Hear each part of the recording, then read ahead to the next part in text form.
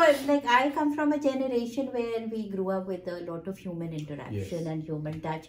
So, you know, here Siddharth is, you know, giving such positive, you know, messages about AI, and we want to hear that also. But somewhere down the line, you know, we are a little apprehensive about how human relationships will happen, because what I'm seeing lately is a lot of kids, even in restaurants or in family settings, only on their even 3-year-olds or 2 years old on the you know, screen. So yes, parenting is going to change, the world is changing, but how do we adapt with the best possible human possible way, I will say, you know, is the challenge right now.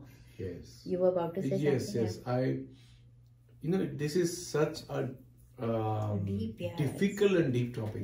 Because if you look at humanity as a whole, if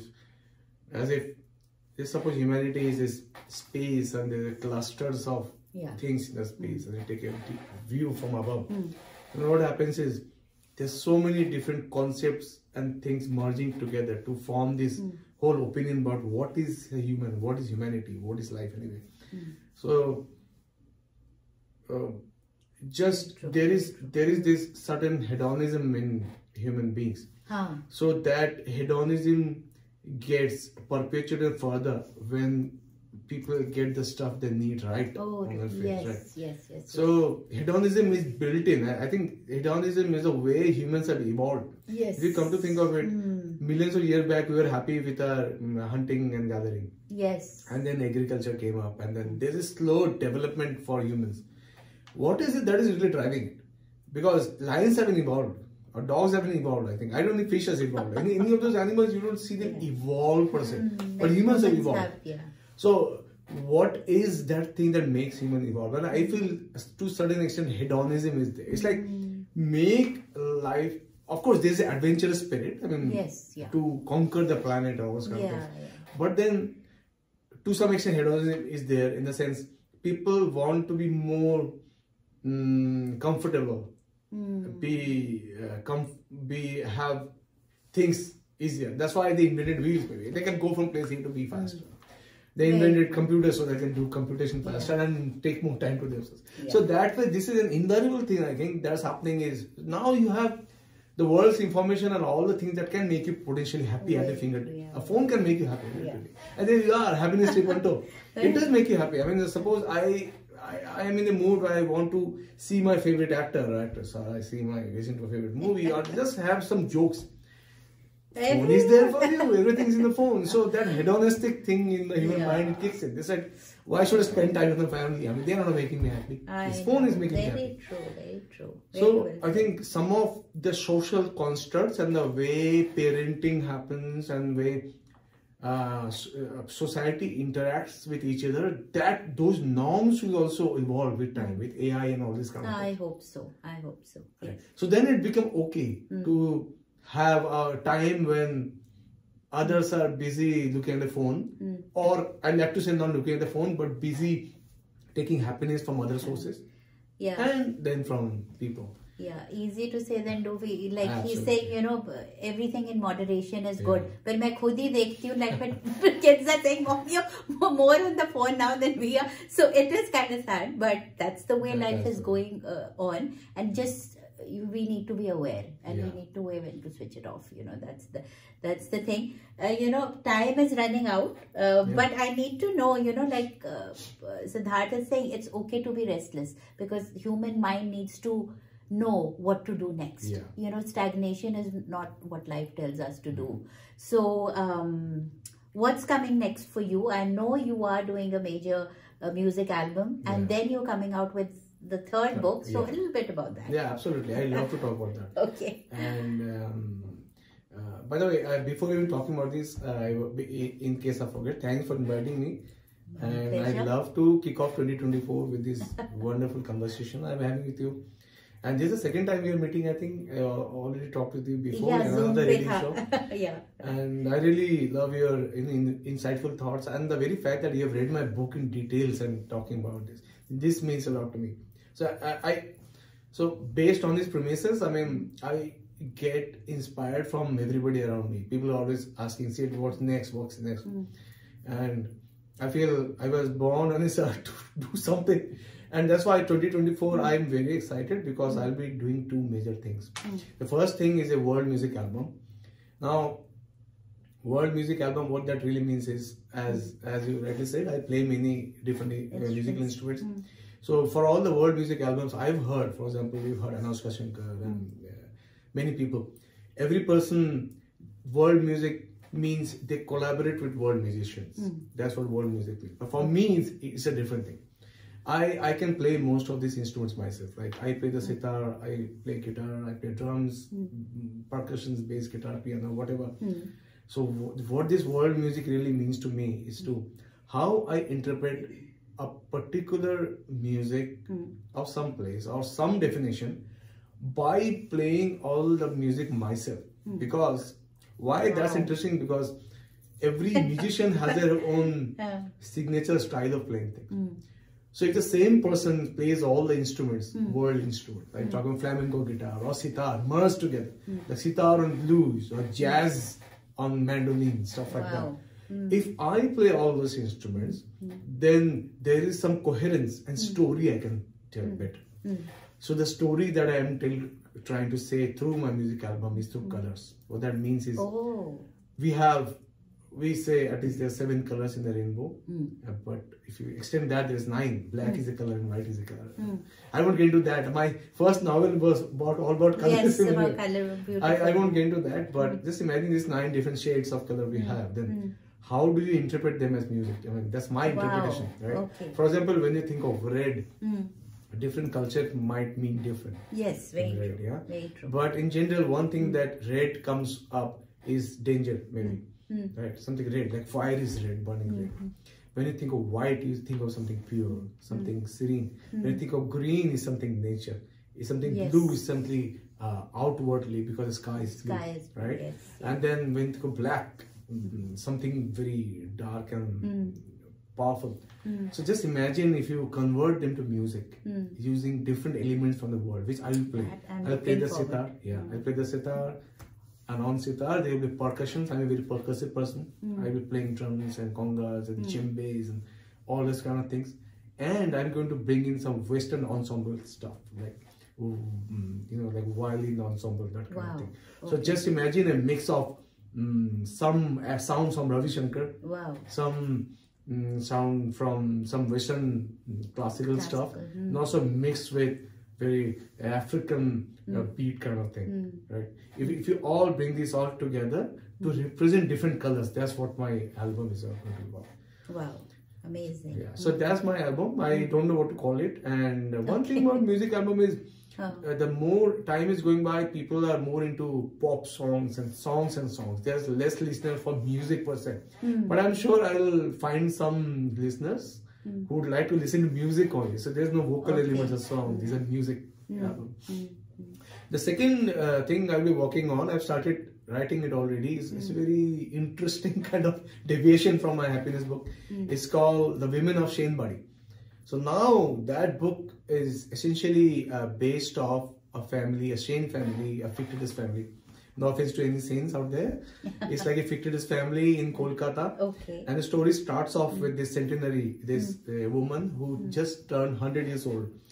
And the local club people, they want to, commemorate her 100 years and celebrate it all.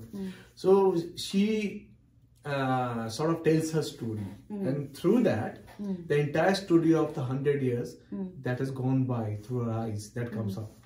And the biggest irony about this story is, like in those days, 100 years back, like this long time back, women were literally sold off as marriages. I mean, that still happens in some villages. Like young girls, like maybe 7-year-old girls, she gets married to a 40-year-old man, something like that. So she was like that. She's illiterate, and like in those days, the parents didn't take care of her education or anything. Just married off her at a very 7-year-old or something like that. So the irony is, she goes on to become the president of the book business that his family owns. So that's the irony. A person who has no education goes on to become one of the greatest moguls of book business. Book business, reading. Yeah, reading business. Oh, wow.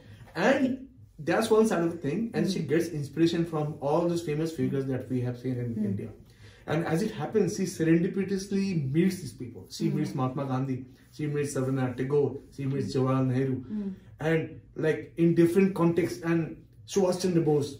She meets all these people in different contexts.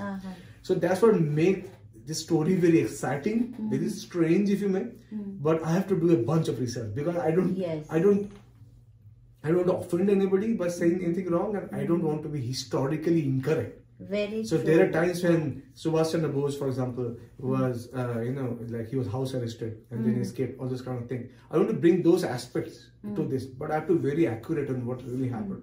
There was time when Mahatma Gandhi visited Shantiniketan for to meet Tagore, and Tagore mostly went to Mahatma Ji for funding for something. Not many people know this, but that's how the relationship came. And Tagore gave the name of Mahatma to Gandhi. And then all these kind of things happen, and then I have to be historically very accurate on things that happen. Very true, very true. But it's very exciting time for me. I am writing, and as I said, the way to decompress, I decompress, don't think of anything, and this crazy, weird ideas self-propagate in my mind and just start writing. Very true. So, yeah.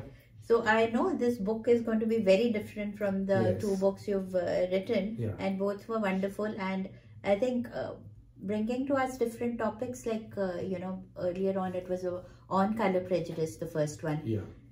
Second one is obviously happiness in during the AI period, and I think elderly. The third one is obviously to do with how we sometimes have a prejudice against elderly people, and we think, oh, they don't have much to give. But from my personal experiences, I know if you sit by side of an elderly, I think there is much to learn. Absolutely. Yeah, and I think looking forward to that book, Siddharth. I know time has gone way beyond, but I think we can go on and make it into a 2-part series, I'll say, because I think it's almost gone over. Now talking about your foray into creativity and writing and music, what has been, I know everything is coming from within you, but any inspiration that you derive from as far as people are concerned, or you look up to anybody or in your family? Yeah, absolutely. I can start off with my family. I mean, my wife, Devjani, I mean, she is very supportive of all this. I mean, she's a great singer, academic, all these kind of things. So it's interesting, like when I met her a long time back in IIT, like more than 20 years have gone by, I was doing all these things but was not producing anything. Like I had all these thoughts, and people were like, oh, here's this guy in IIT, you can play 10 different instruments, he talks, and and she's very the other kind of thing. She's very productive. She's like she does stuff. She's very academic. I mean, academically productive, I'll say. Yeah. Right. And she has this objective that when you do something, I mean, you should have some objective. I mean, so that has been a big inspiration for me. And that's why I have all these thoughts were there, but to finish something, to get something done and start on to the next thing, that has been a lot of our motivation. And also my father, he is a researcher. He's retired now, but he has this interesting way of combining literature and some aspects of science and Indology, all this kind of thing. So if you were to start a conversation with him, it's always about what Tagore said and why he said that, why Gandhi did something, and how does it really bring to our culture, and how language plays a role, all these kind of things. So there was this intellectual and kind of very interesting, productive, artistic kind of environment in my home for a long time. But like as I grew up, some people have inspired me a lot. Like for example, I'm a great fan of cricketers Sachin Tendulkar and Saurabh Ganguly, and like people are fans because of the way they play, but I'm fan more because of the resilience they have to prove themselves. There's always a there's always a direction that, okay, I did not do well, I need to do better, I need to do this, I need to do that. And the way they inspire others, that's very important. And I'm a big fan of Rabindranath Tagore. I don't know what to say, all Bengalis are, but I'm like... No, you are. Yeah, I'm like, in all my works, you'll find some reference. And even in Happiness Different, there's a reference there in some way. Because I think he goes beyond what I define as a genius and a proliferate writer and somebody so incredibly productive. And other influences have been really, I mean, book authors. I mean, when I was young, I used to read a lot of Enid Blyton. Oh, okay. You know, Very young. We all have. We all have, and she's one prolific writer. I mean, so yeah, productivity and putting perspective together to get things done. I have been influenced by many people. Yeah, that is amazing to know. And you know, channelizing your creativity the way you have, everybody cannot do that. Sometimes you know they are capable, but you know, like you're saying, your wife is so much, you know, that who helps you do it. And so I think we have to have a good network of people. We have to have that observation quality as to, and, you know, gaining from each and every person we meet, be it your father or be your friend, and be open to all kinds of knowledge. And I think what I see in Siddhartha is that, you know, he has that. And many a time, you know, these days, like we say, this is the information age, and you know, data information is the new investment. It's a gold mine as far as business is concerned, and also personal life is concerned. So you know, there's also a lot of competition there, and like I think there was a chapter in Siddhartha, or a paragraph in Siddhartha's book that says, you know, humans are inherently competitive, but you know, competitive to me is a negative word, I'll say, you know, and like what I'm listening to you, he's achieved all of this not because he is competing with anybody. That's what I get from your talk. You know, he is doing it for his own, you know, I think happiness, I guess, or just finding his own balance. So, you know, yes, evolution and revolution takes place due to competitiveness, and also we cannot you know, negate that. But as on a personal front, you know, I will say that if you're doing something, or you're doing any venture, do it because you want to do it first for yourself, and then you know, if you are furthering other people or growth in society, that is even better. That's, you know, that's very well put, actually. That's very put. I mean, one interesting thing I want to add here is a different perspective. Like, if you look at Silicon Valley in general is a hub of innovation, right? Very true. So innovation, you would say, okay, innovation needs some competition. Sure, I mean, if somebody, AI is an example, ChatGPT comes up and then somebody else does it, all this. But when it comes to creativity or create new stuff, especially in this artistic fields like music or literature, then you said it very well, that competition is the last thing in the mind, really. Yes. I'm not, maybe I'm competing with myself. That's different.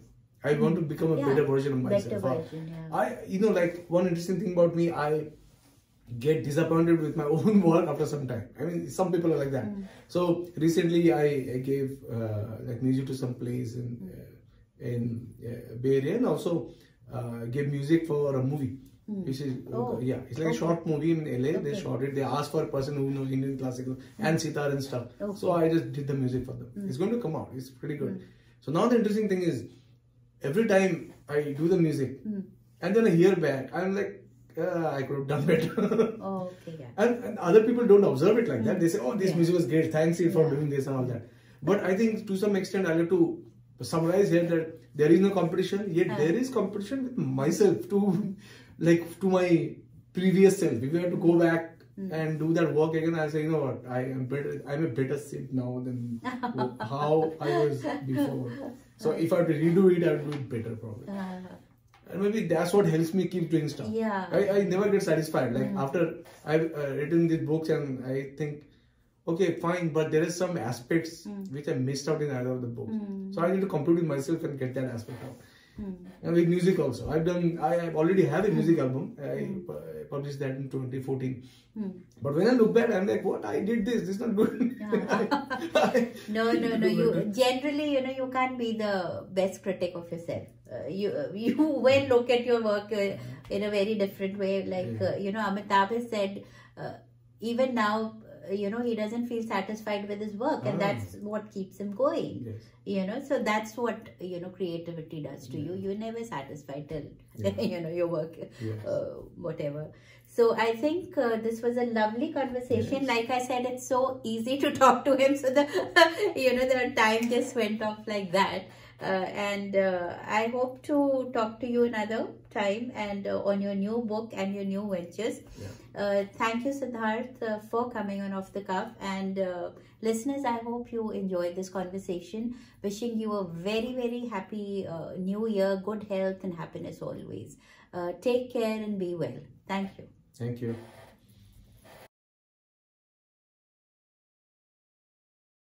Shosha is a creative Indian restaurant located in the heart of Silicon Valley.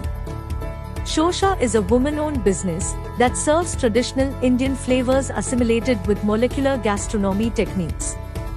The best Indian bar with happy hours in the Bay Area serves handcrafted drinks inspired by flavors from India with modern craft cocktails that are presented in unique ways. Shosha is a modern take on traditional Indian cuisine. We specialize in corporate luncheon, anniversary celebrations, birthday parties, and catering. Do check us out for a memorable modern Indian dining experience. Shosha is located at 141 South Murphy Avenue in Sunnyvale, California.